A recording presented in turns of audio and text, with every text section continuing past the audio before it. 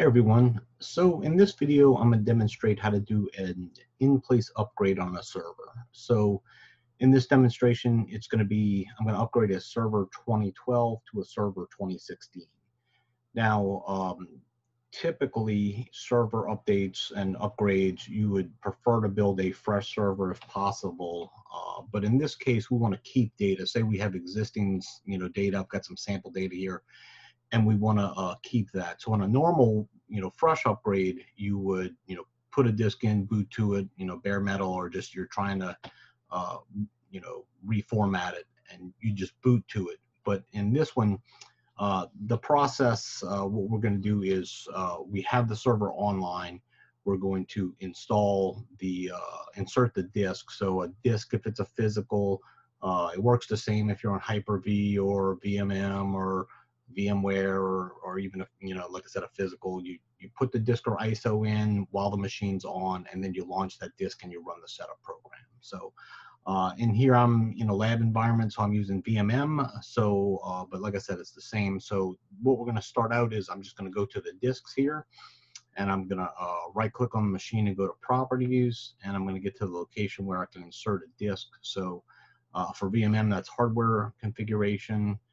Then I'm going to go to virtual DVD drive here, and looks like I have one in there. So I have in this lab environment, I have a bunch of ISOs in a library. So I'm just going to browse to here, and I'm going to look for a 2016 disk. And let's see, we've got a couple in there. So it looks like the bottom two say Office, so that's not it. So this is it, Windows Server Standard or Core 2016. So let's pick that one. I'm going to go ahead and say OK, so I can insert that ISO in and hit OK. And then VMM will update and load that disk. So let me go back to my machine now. So you can see here it shows, that the disk drive is,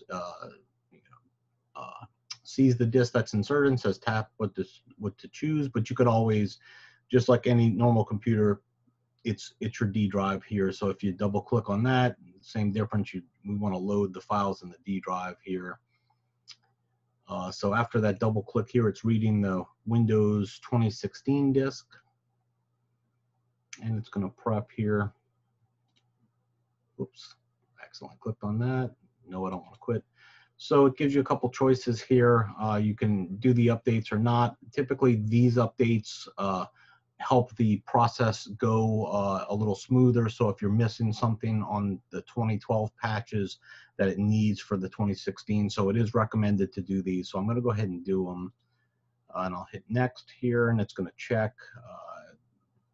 It's not going to actually start that yet. When it gets to the update spot, I'll pause it so y'all don't have to sit here and watch me go through those updates.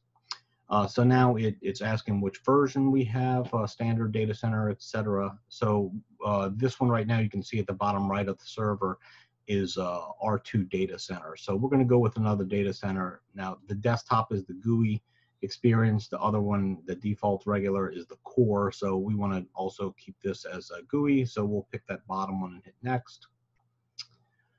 Then it's also, asking me to accept the licensing terms, which I'll go ahead and accept and agree to that. And now here's a critical step here. What do you want to keep? Do you want to keep your stuff or nothing? So like I said, this is an in-place upgrade I'm demonstrating, so we're going to want to keep everything on there. If you just wanted to format the thing, you would say nothing. I just want a fresh copy, a clean install. So we'll go ahead and keep and hit next. So now it is going to do this check for updates. The process doesn't take too long, depends on the environment, the machine, etc. 5 or 10 minutes for it to do this, probably something around there. So I'll go ahead and pause it. It's going to reboot 2 or 3 times during it, so I'll wait until we get all the way to the end before I unpause. So let me do that. So after that first round of it downloading the updates, before it starts installing, this does pop up here. And what this is just a screen that says, hey, Microsoft best practice, they recommend a clean install because problems can happen on these upgrades. In a real production environment, you would want to make sure for any kind of upgrade like this that you have a full backup of the server you're upgrading. But for this one, like I said, I'm in a lab environment here.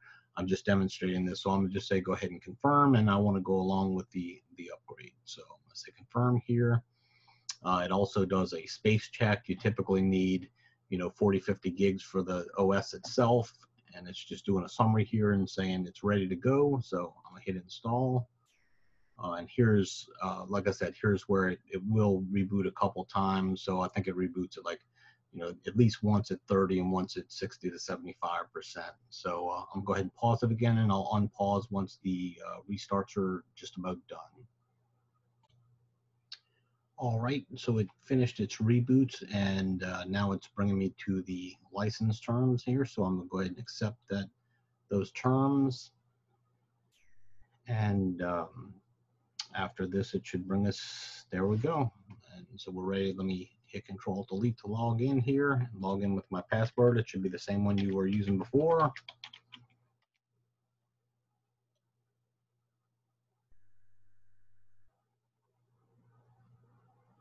All right, and you can see the desktop, totally different type of background here.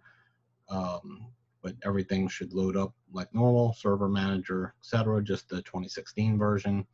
You can see I had that sample data that I had put on my desktop, so that's still here and intact. If I had real data on the server, it would still be there. Programs, you should still go check it after and verify it if you're doing this in a real production environment. So let me close off the server manager here once I can. And it may go a little slow this first load because it's potentially a new profile here that it's accessing. Let me bring up the system here, and you can see now we are a Windows 2016 server data center edition. So that's it for the upgrade process. Thanks a lot.